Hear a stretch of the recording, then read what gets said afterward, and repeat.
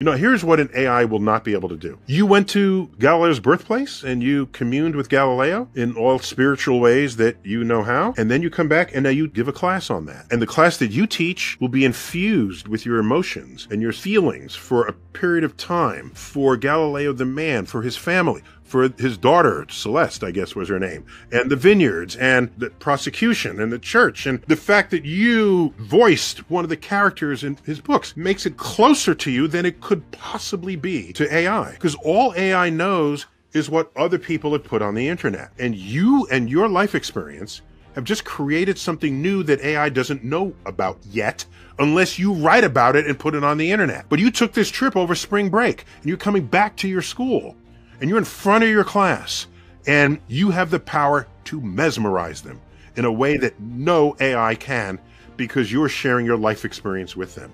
And as long as AI stays inside a computer, and it's not some robot that did the touring alongside you, you will have that advantage over AI now and forever.